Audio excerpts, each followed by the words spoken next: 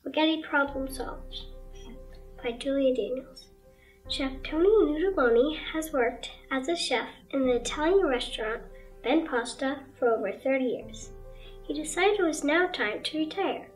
The staff wanted to give him a retirement party at his restaurant. Of course he wanted spaghetti for his party, and of course he wanted to make it.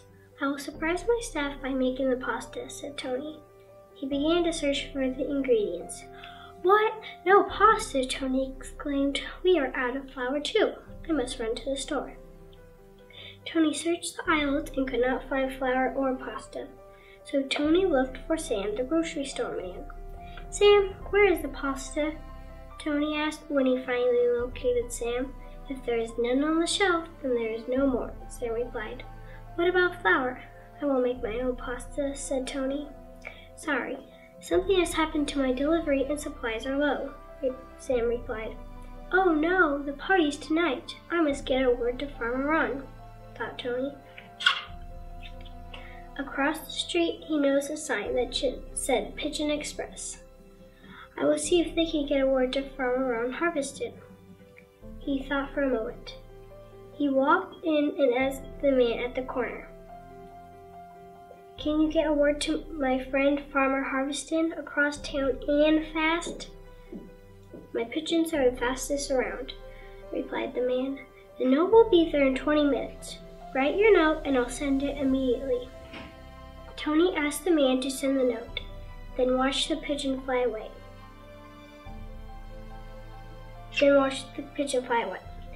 "Ron, my buddy, I need pasta for my retirement party tonight. I have no pasta.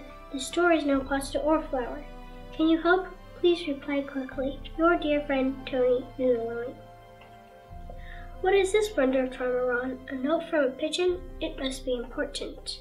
He read the note and thought for a moment.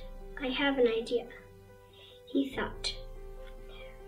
"Ron, my dear friend Tony, I have something better than pasta out of the box. It is healthier, and I even grow it on my farm. It is spaghetti squash. I'll load my truck and be right there. Your friend, Ron." Farmer Ron arrived. Tony raced to the door to greet him. "I have brought you a truckload of my spaghetti squash," Farmer Ron said. "I'm not sure about this. It is really hard, and how do you get spaghetti out of it?" asked Tony. "Just wait. I eat it all the time. I will show you how to prepare it," Farmer Ron replied. "You must first cut the squash in half lengthwise and scrape out the seeds. Drizzle with olive oil and season with salt and pepper. Place the squash cut side down onto the prepared baking dish. Place it onto oven and roast until tender for about 35 to 45 minutes, Ron said. "Then what?" Tony asked. "You scrape with a fork like this," Ron responded. "It does look like spaghetti.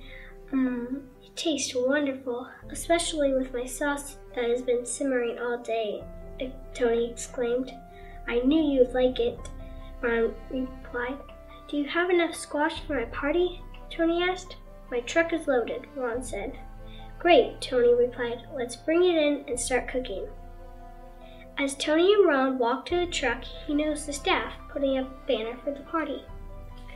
Soon, the squash was baking in the oven. The sauce was simmering on the stove. Salad was made, and the bread baked. "I think we are ready," Tony sighed. The guests arrived and dinner was served. Tony watched the faces as they began to eat. He heard comments like, "What is this? It tastes wonderful. How'd you get the pasta so yellow?" "Ladies and gentlemen," Tony began, "thank you for coming. I thought tonight would be a disaster because there is no pasta or flour to be found. My dear friend, Farmer Ron saved the day. You have been eating farm-grown spaghetti squash. Thank you, Ron. Great news. My daughter Allie will take over the restaurant and we will add this healthier spaghetti dish to our menu. 30 years of Italian cooking, I just today find out about this new and wonderful spaghetti." Tony took his apron off and handed it to his daughter. Then said, "Again, thank you for coming tonight, and an extra special thank you to Farmer Ron. You saved the day."